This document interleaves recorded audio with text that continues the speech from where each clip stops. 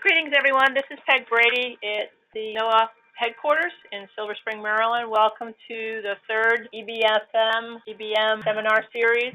Welcome, everyone. Today, Isaac Kaplan from our Northwest Fishery Science Center is delivering today's presentation remotely from the Northwest, and we want to thank him. Isaac's Research Fishery Biologist at the NOAA Fisheries Northwest Science Center in Seattle. He's a member of the Conservation Biology Division and the Integrative Marine Ecology Team and the California Current Integrated Ecosystem Assessment Team. His research collaborations involve food web modeling, bioenergetics, seasonal ocean forecasting, and end-to-end Atlantis simulation models that include oceanography, ecology, and fishing fleet dynamics. We'll be turning this over to Isaac's control, but before we do that, Judith, do you want to give an overview of how folks can ask questions at the end? Yes, I'm Judith Salter, your librarian and host, and I will be monitoring the chat, so you're welcome to chat during the webinar or raise your hand to ask questions. We can unmute you at the end when Isaac has reserved some time for questions. This seminar is being recorded. It should be available within 48 hours at library.noaa.gov, and all of you will receive a follow-up email with you asking to give feedback about the seminar. Maybe make suggestions about future seminars, too. That'd be great. Yeah, we'd love to hear from you, and we thank you for being here. Okay, Isaac, I think we're going to turn this over to you now, and give us a heads up when you're ready to conclude, and then we'll turn it over to questions. Great. Thank you very much.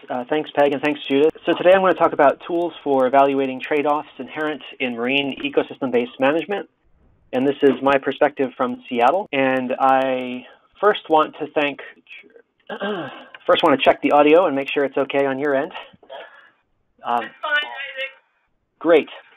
That's great. And I really want to thank a lot of co-authors and collaborators and reviewers, but especially lead authors and project leads, including Brandon Chasko at Oregon State, Blake Feist, Kristen Marshall, and Eric Ward at the Northwest Fishery Science Center, Tessa Francis and Andre Punt at University of Washington and Ocean Modeling Forum, Emma Hodson at Simon Fraser, and Laura Cohen at NIMF's Office of Protected Resources. And what I hope to do today is to essentially give you a peek inside the modeling toolbox that we're using on the West Coast, and in particular at the Northwest Fishery Science Center, to think about ecosystem-based management and ecosystem-based fishery management. And as I'm sure many of the other speakers will talk about in this series, ecosystem-based management involves trade-offs between competing objectives, and evaluating those trade-offs requires some sort of model. And in my experience, that can range from a simple qualitative model or mental model up to full simulation or statistical models. And really, each tool and each question, each ecosystem-based management challenge requires the right tool. And sometimes, as I'll talk about at the end of our time today, it requires a set of tools, so some sort of multi-model inference. And what I'm going to do today is talk about some case studies. Most of these are in ecosystem-based fishery management. And I'm going to show you one example in particular, thinking about wave energy, that's a step towards true multi-sector ecosystem-based management beyond fisheries. And so what I'll talk about today are 4 case studies. The first is about competition between recovering predators and protected prey. In particular, recovering marine mammals and Chinook salmon. The second case study thinks about global trade-offs in terms of global emissions and ocean acidification versus local impacts on fisheries and fishing ports. The third case study focuses on energy development, wave energy, and potential conflicts with other marine uses. And then the fourth case study discusses forage fish and sardine in particular, and trade-offs between forage fish harvest and predator populations. And then at the end of our time today, I'd like to circle back and elaborate a bit more on this forage fish example, thinking about it in the context of how we use multiple models and how we go about the process of building models for EBM in a decision-relevant way. So we'll start thinking about competition between recovering predators and protected prey. And I want to, first of all, thank Brandon Chasko in particular. These are his papers listed at the bottom that he just published, and I was a collaborator on this. The idea is looking at trade-offs between marine mammal populations and Chinook salmon And in the context of this talk, the key tools that we applied were bioenergetics models, diet information, abundance trends, and movement patterns for predator and prey. And we're going to talk about sea lions, harbor seals, orcas or killer whales, and Chinook salmon. And so the key questions in this study are, first of all, what are the trends in consumption of Chinook salmon by marine mammals that have occurred over the last 4 decades? Then to think about how this varies in terms of different predators, orcas, California and stellar sea lions, and harbor seals. How does this vary depending on whether we're thinking about adult versus juvenile Chinook salmon? And then how does it vary across space? And finally, we'll compare this predation, this consumption removal, to fisheries removals.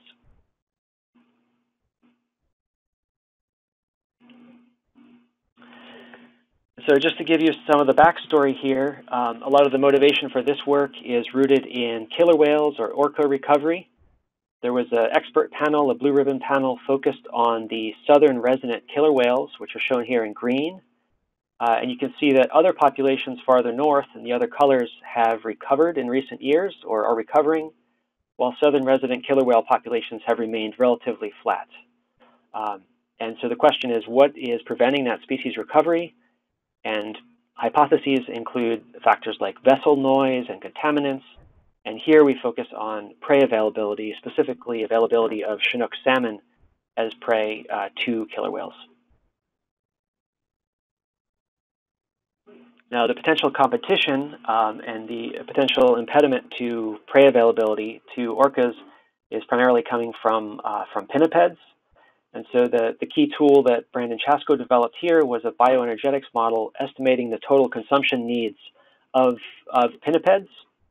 And so bioenergetics models use estimates of species growth and metabolism and waste to estimate total consumption. And I should note that these models have been published before. So there were 4 or 5 bioenergetics models that were in the literature. And what Brandon did was synthesize those, put those in one nice publicly available R code base, and use that to look and take a synoptic view at predation by marine mammals, recovering marine mammal populations, and pinnipeds in particular. And so what these bioenergetics models do is they allow us to estimate the energetic needs per predator per day. And so not surprisingly, the largest predators like orcas, killer whales, have the highest energetic needs per day. We can also take that and look at the fraction of that energy that comes from Chinook salmon. And we see that species like orcas are salmon specialists. They're eating most of their diets coming from Chinook salmon. Other species, so the pinnipeds in particular, have relatively low fractions of their diet coming from salmon, from Chinook salmon, but numerically, these pinniped populations are increasing, they're abundant species, and they're increasing and potentially driving competition with orcas. And so this study looked at the spatial distribution of the overlap of predator and prey from Central California up to the Gulf of Alaska. And I just want to discuss very briefly some of the model inputs. And so these included the abundance of predators, so abundance trends of predators, the location of those predators, the bioenergetics models that I mentioned before, diet information, information about the production of Chinook salmon, both wild and hatchery fish, movement patterns, so estimating the overlap of predator and prey, energy content and growth of salmon, and fisheries catches. And it sounds like a lot of accounting, and it really is. But I think, as many of you know, as we take on these ecosystem-based management questions, this sort of detailed accounting of sources of mortality and of pressures and demands on the system is quite typical. And that's something that Brandon Chasko led here and led to the results I'll show you in a second.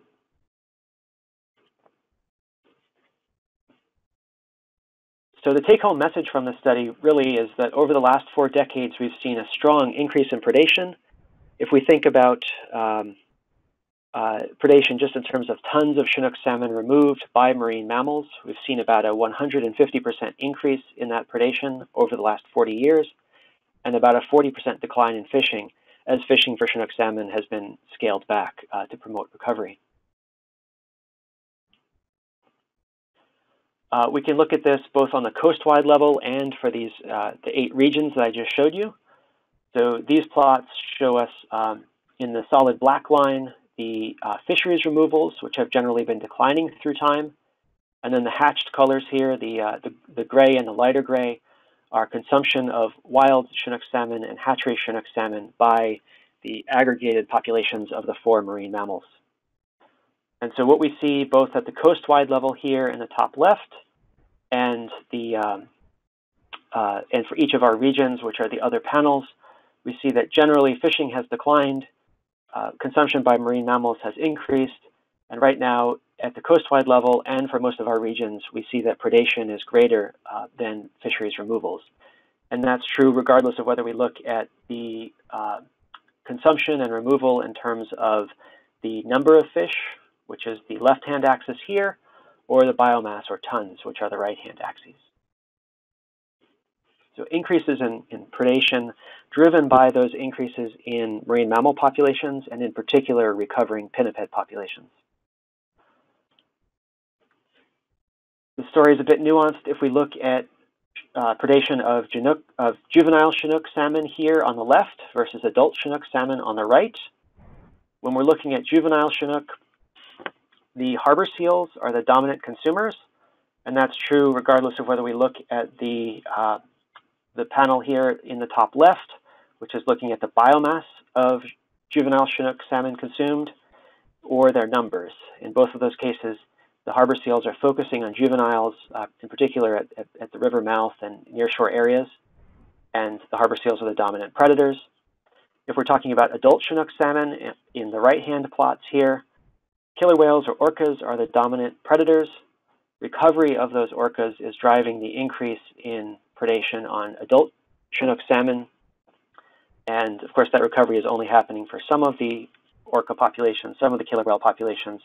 But overall, that's driving that increase in both biomass consumed and numbers consumed of adult Chinook salmon.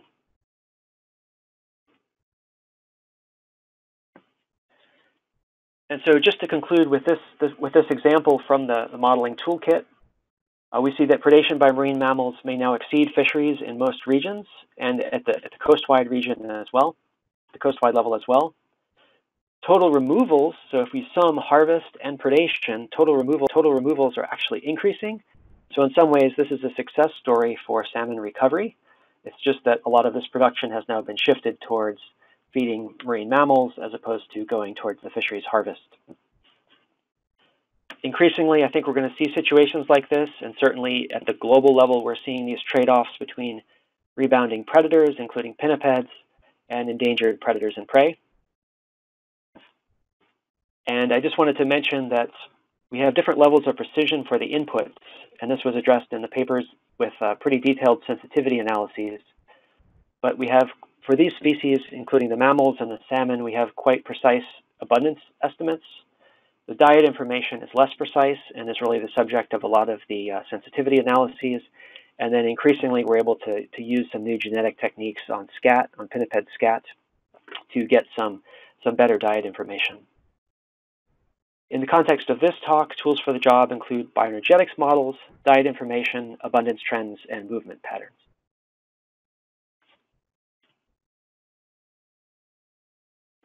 Okay, so I want to talk about the next case study, which is really talking about global change versus local impacts on fisheries. The focus here is on ocean acidification and the California current. I want to thank in particular co-authors including Kristen Marshall and Emma Hodson, so one paper published last year and one in review. And the key tools here are ROM's oceanographic projections, a meta-analysis of experimental results, an Atlantis end-to-end model, and an economics model, which is an input-output model. So as many of you know, ocean acidification has been dubbed the evil twin of global warming. And so as we put more CO2 into the atmosphere, we see consumption of carbonate ions, and species that need calcification, like shelled species, have a harder time existing and surviving. That's true for shelled species and also for some non-shelled species, potentially including fish. In the top right corner here, we see pteropods. Pteropods are sort of the poster child for effects, quite visible effects of low pH or ocean acidification impacting their shell structure. And so the approach for this question to think about ocean acidification in the California current was to use sort of three pieces of the puzzle. The first is an oceanographic model, a ROMS model projecting 2060s pH and other ocean conditions and comparing that to 2010 conditions in the 2010s. And this was the work of Al Herman at PMEL. The second part of the puzzle here was a very detailed literature review of over 300 studies. And this was published by Shallon Bush and Paul McElhaney in 2016. And so it was a meta-analysis estimating the relative sensitivity of species in the California current to declines in pH. And so we could use this to build scenarios for species sensitivity and to feed those into the Atlantis ecosystem model that's shown here on the right. And that model includes oceanography, biogeochemistry, ecology, including food web interactions, and then human impacts, especially fisheries.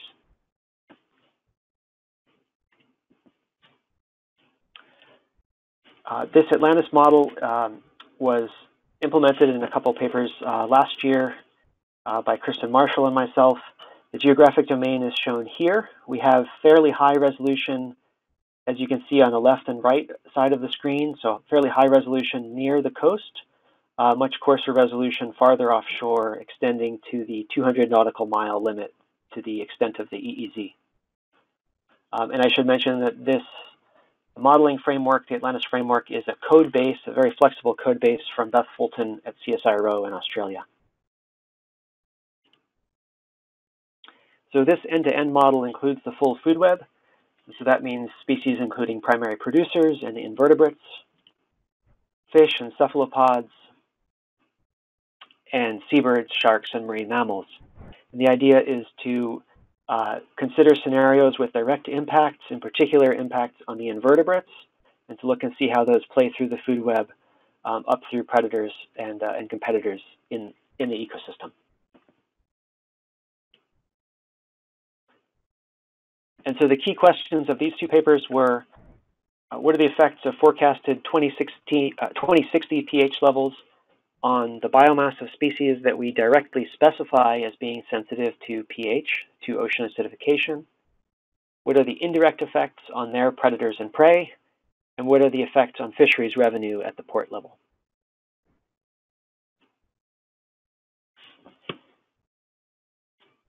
And so I'm just going to show you a couple results slides here from these papers. This shows you the biomass response of species in the food web to the sensitivity to 2060s pH.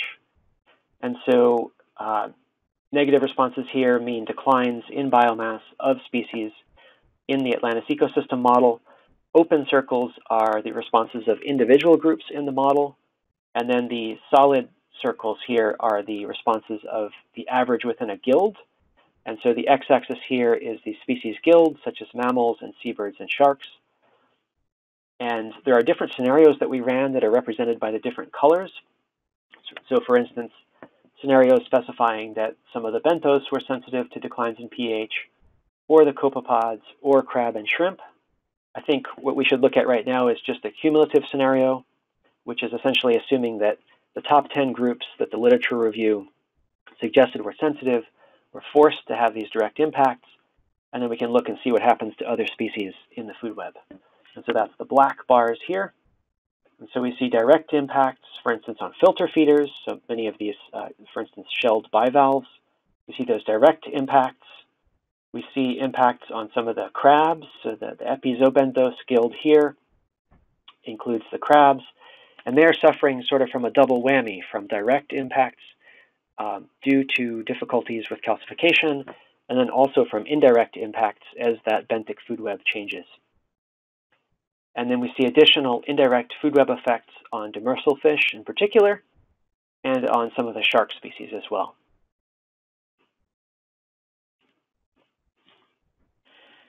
Now, of this previous slide, Each of these species has different economic values and different ports that targets it.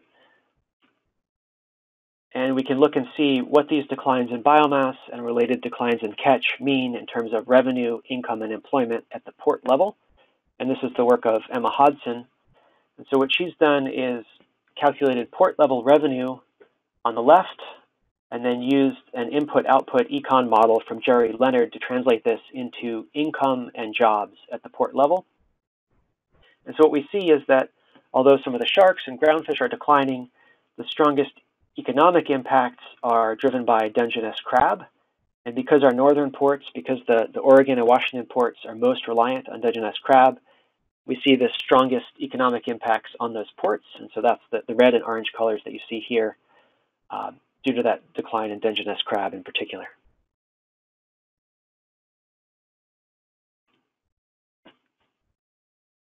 And so the take-home messages here are that we see direct effects of ocean acidification on invertebrates and some other species as well. We know that primarily from the literature review, the meta-analysis by Bush and McElhaney. We see indirect effects throughout the food web on some demersal fish and sharks, and also on Dungeness crab, which is one of our high-value species. And just to sort of bring this to a personal level, essentially it means that we see trade-offs, global trade-offs between CO2 emissions driven by individual choices of minivan drivers like myself. And we see those trade-offs between that global CO2 and ocean acidification effect and local impacts on ports and people that rely on Dungeness crab.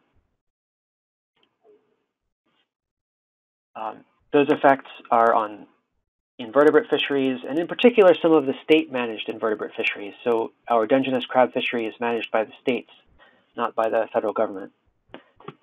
Those effects were strongest in the north, and some other fisheries and species, for instance, the pelagic species, were less influenced by these scenarios of future pH, future ocean acidification.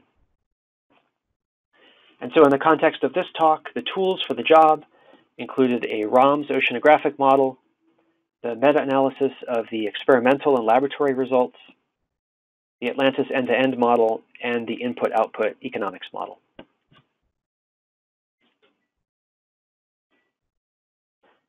Okay, and so the third out of the 4 case studies that I want to mention today involves energy development versus other marine uses. This is the only case study today that I did not collaborate on. This is the work of Mark Plummer and Blake Feist, and it's really applying a really nice set of tools. So ecosystem service valuation, specifically of wave energy, a collection of an amazing amount of spatial data on human uses, vessel monitoring data, and a lot of GIS work. And their citation is here at the bottom.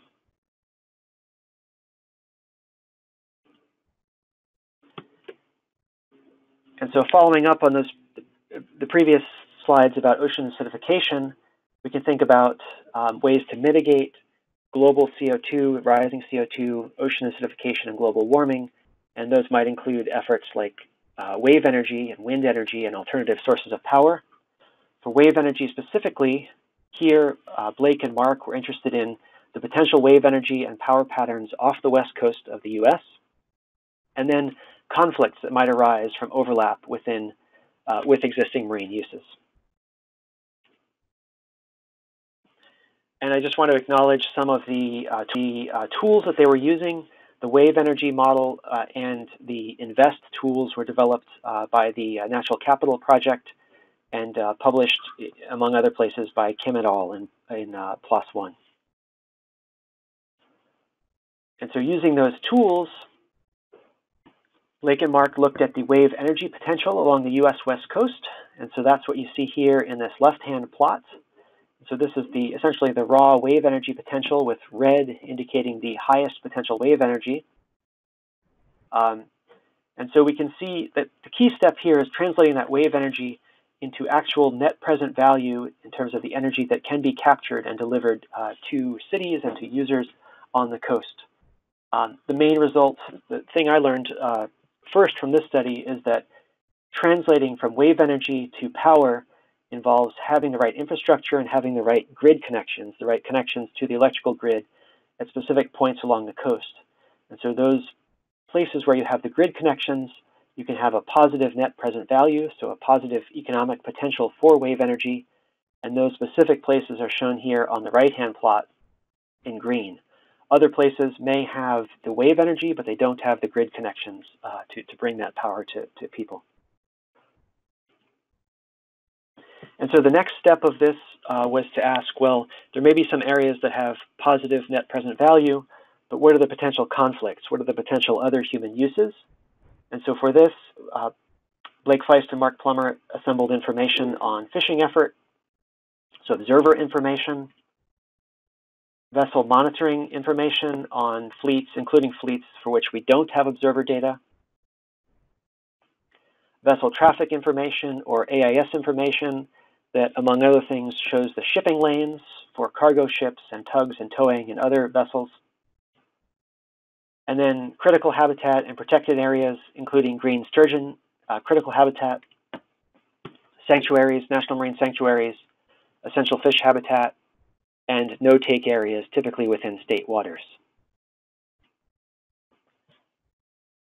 And so what you can do here is look at the areas with positive net present value, so positive economic value that could come from wave energy, and then look at basically the sum of the potential conflicts with these other uses. And that's what's highlighted here in the different colors. So 0 means that a cell has 0 conflicts between positive wave energy potential and human uses.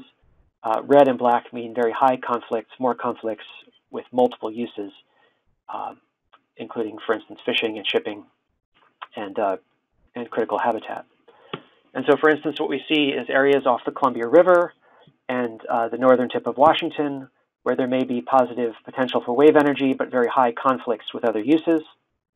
And then we have some other regions where there's quite a bit more promise for wave energy and reducing conflicts at the same time. And so, for instance, the green areas, so farther south in Washington and in Central Oregon.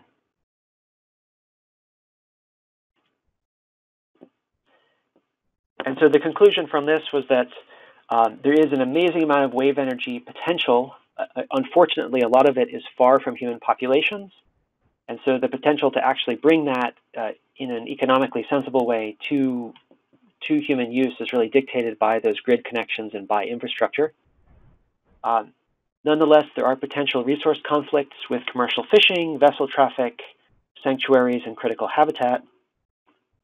But we really need to think about these, and this is an example where we start to think about true multi-sector ecosystem-based management. And I think in this particular case, it really illustrated that we have to think beyond fisheries, and this is in particular for folks like myself in the Fisheries Service. We have to think beyond fisheries. And just as an example of that, in this paper, Blake and Mark calculated the total annual net revenue from bottom trawl and compared it to potential revenue from wave energy. And in almost all cells along the coast, we see orders of magnitude higher economic potential from wave energy versus the bottom trawl fishery.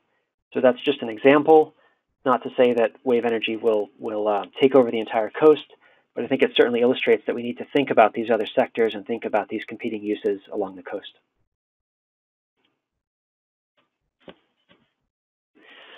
Okay, and I just want to wrap up talking about the harvest of forage fish versus predator populations. In particular, to think about sardine and anchovy, some of our predators in the California current.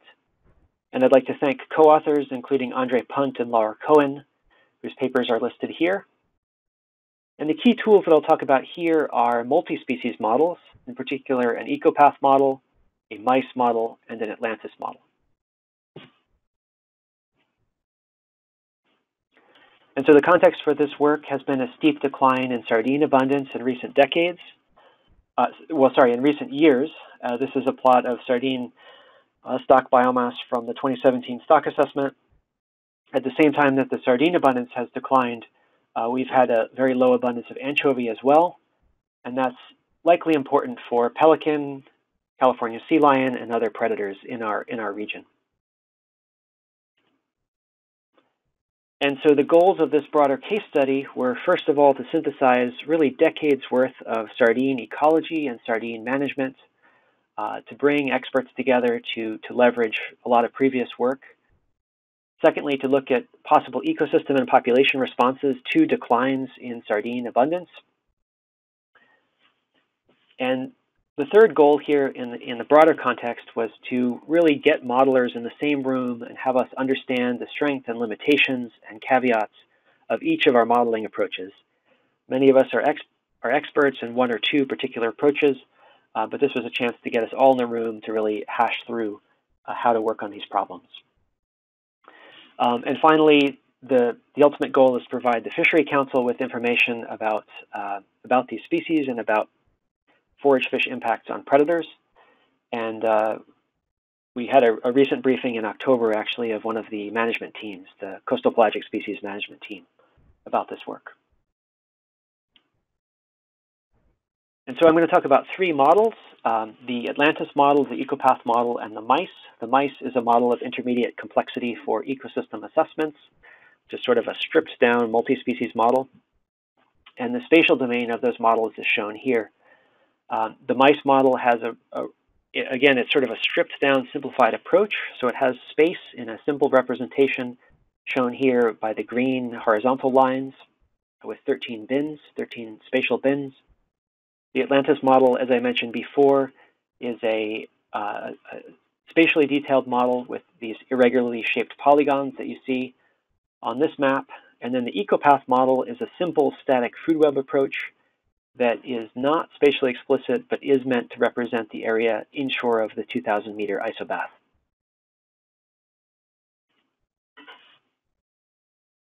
And so the key thing is that we had multiple models here, and each one had a really useful role to play.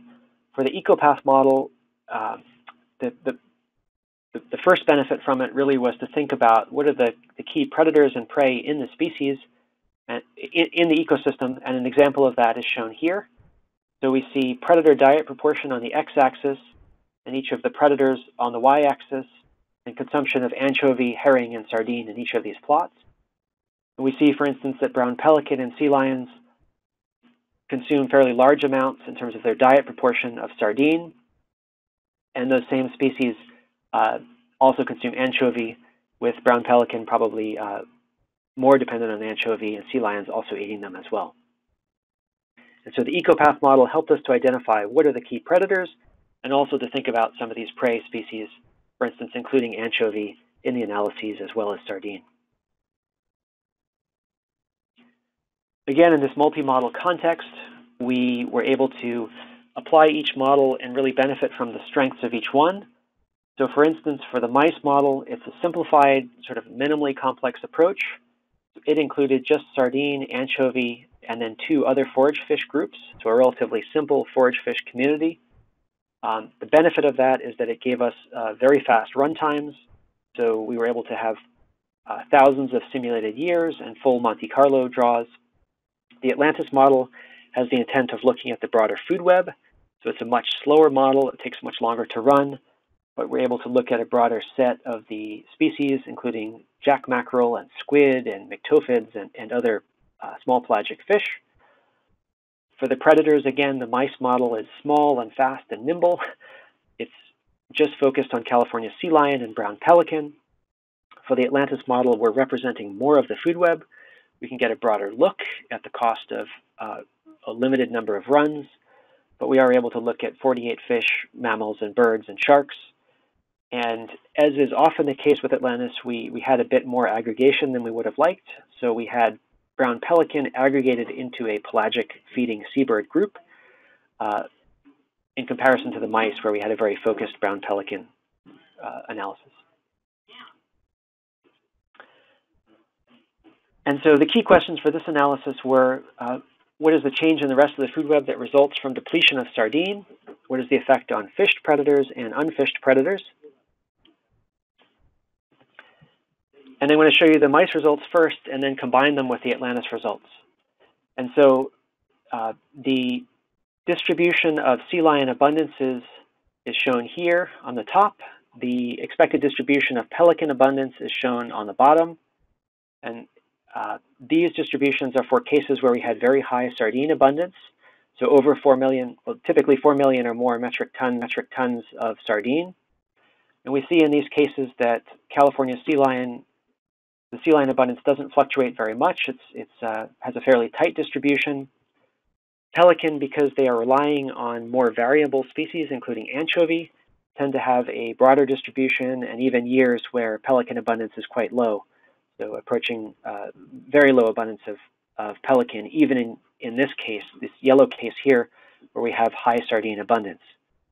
Now, if we shift this and start looking at cases and simulations and simulated years with lower abundances of sardine, we're shifting to these orange cases and the red cases with very low abundance of sardine. Here we see minimal impact on the sea lions projected by the mice model, so essentially no shift in the expected number of sea lions.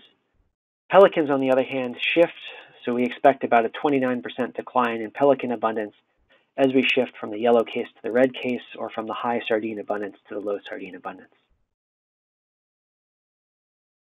So these are the mice results, and we can combine these with results from Atlantis.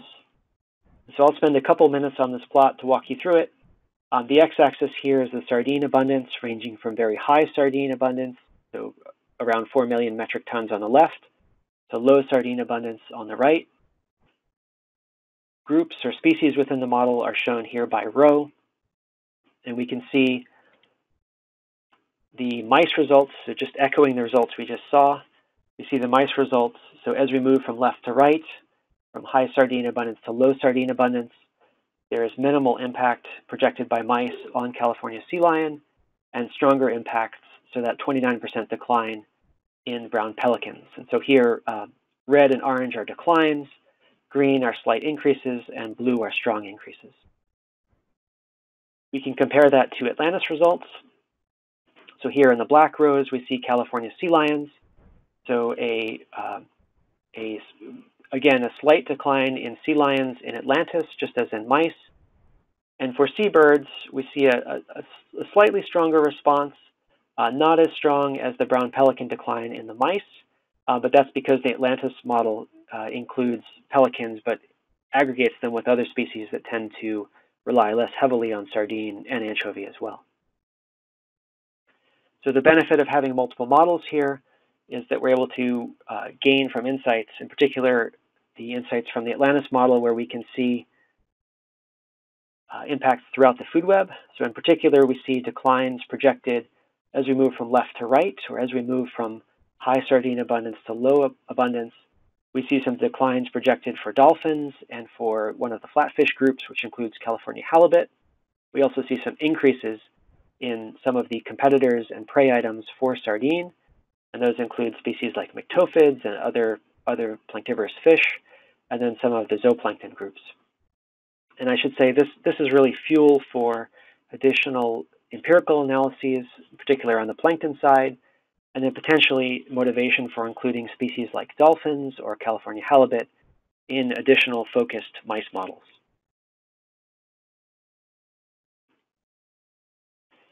So just to wrap up the sardine case study, I think that this was a case where we had multiple models that we could bring to bear on the question. It really illustrates the value of simple models like the ecopath model, getting the diet information together, identifying the key predators and prey in the system. The mice and ecopath model identify brown pelicans as most sensitive to sardine declines. Mice, Atlantis, and ecopath also identify sea lions as less sensitive.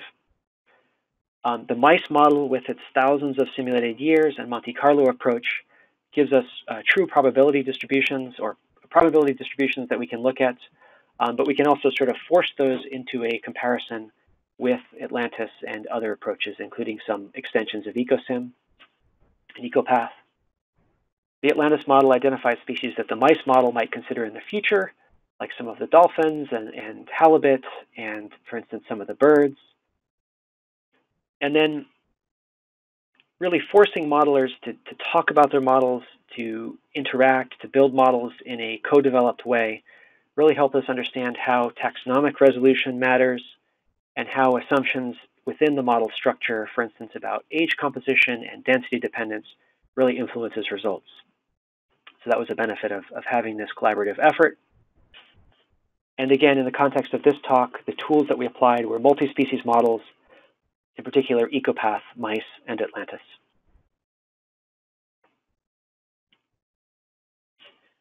And so I just want to conclude by talking a bit more about this last sardine case study, but thinking about it in the context of applying these multiple models and organizing model development in a way that really feeds into decision making. So I wanted to point out that my contribution to this sardine case study was facilitated by the California Current Integrated Ecosystem Assessment and also by the Ocean Modeling Forum. And there's a paper in prep by Tessa Francis really detailing the evolution of the Ocean Modeling Forum. But it's been a way to apply multiple models and really develop them in the decision support context.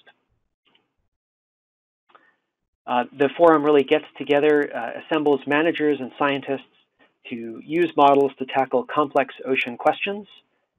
And our goal so far has been to build decision-relevant models that are aspirational, applicable, parsimonious, co-developed, and amplifying.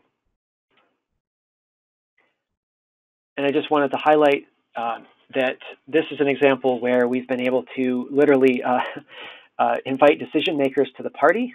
So these pictures are from a herring case study. So there was a sort of a sister approach to the sardine case study, a herring case study in British Columbia and Haida Gwaii. And this has brought together tribal elders, tribal scientists, federal scientists, and stakeholders. And here you have folks talking through the details of their analyses, working on models together and trying to solve ocean issues related to herring.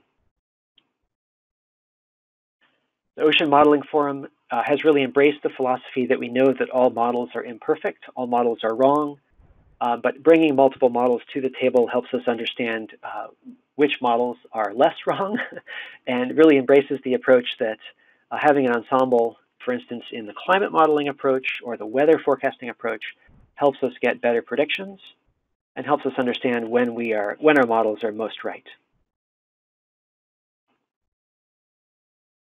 Okay, and with that, I'm going to conclude and wrap up in just a minute and take questions. I hope that these slides today gave you a peek into the ecosystem modeling toolbox for ecosystem-based management on the West Coast. As many of you know, ecosystem-based management involves trade-offs between competing objectives. Those trade-offs require models, including models of the types I've shown today and many others. I think each challenge in ecosystem-based management really requires a tailored set of models. And as the last case study, the sardine case study illustrates, sometimes it's best to have multiple models to bring to bear to a question. And then finally, I think that the wave energy case study in particular really illustrates that ecosystem-based fishery management might be what's on our plate, what's on many of our plates right now, but full ecosystem-based management considering multiple sectors, including energy, is probably in our future. And so with that, I'm going to conclude. I want to thank some funders and some collaborators, and I'm glad to hand it back to Judith and Peg for questions. Thanks very much.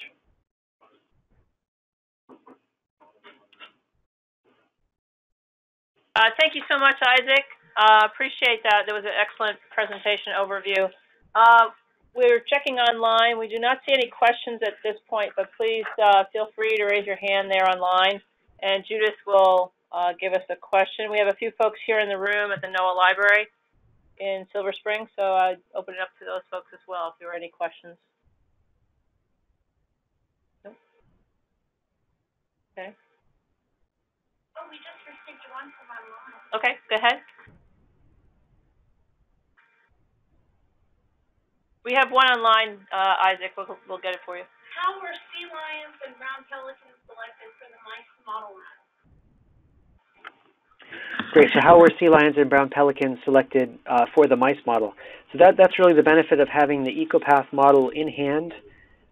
So Laura Cohen's ecopath work and some previous work by Amber Sobolazai really assembled the diet information and identified the key prey and predators in this forage fish context. And so it's really based on that ecopath model that we selected those predators, including sea lions and pelicans. And there's certainly, there's certainly a lot of supporting literature there. Even going back to the 70s, the anchovy management plan considered brown pelicans as one of the species that should be of concern in the forage fish context. And additionally, we've seen, in particular, low pup survival of California sea lions in recent years in Southern California. And so there's lots of literature to suggest that these are predators that are important to think about in the context of forage fish. Thank you, Isaac. We're still searching online for other questions.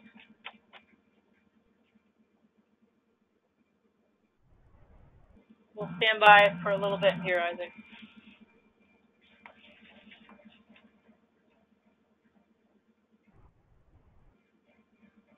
If folks don't have a question today, they can certainly submit a question with respect to their response after the talk, and obviously they will have access to the audio as well as to the presentation in the next 48 hours. Okay. And I'm also out in Seattle, and you're welcome to contact me, including by email, which is listed here on this last slide. Another question. From Brian.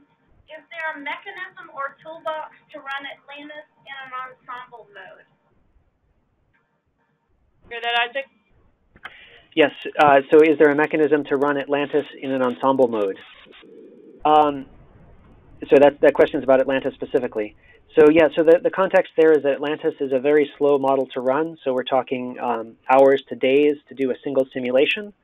So it's more like some of our physical oceanographic models than it is like a mice model. It takes quite a bit of computing power. And so, so in Seattle and in at other institutes, including in Norway and Australia, we are developing ways to sort of ramp up the number of simulations that we can handle. So I'm not sure if I would call it a true ensemble mode, but we're getting to the point now where we can do hundreds of runs, perhaps not the thousands that you would see in a simple model like mice, but certainly hundreds of runs. And I should also say that the part of the art of these full end-to-end models is trying to identify the key sources of uncertainty and use those to sort of create the end members of the ensemble. So typically what are the high and low productivity states of the species that you're interested in? And so we've done some of that sort of very simple bracketing of uncertainty, which is a step towards that ensemble approach. And we've done some of that in the context of some groundfish environmental impact statements out on the West Coast. But certainly the solution is more computing, and we're moving to that now, as are other institutes across the world who are using this particular platform. A question from Carolyn. How are the results of modeling ground truth after the fact? Sure. So I guess I'm not sure exactly which model Carolyn's asking about. I mean, all of these models need to be ground truthed, and they're ground truthed in different ways. So when possible, I would certainly advocate fitting models to data in a true statistical approach.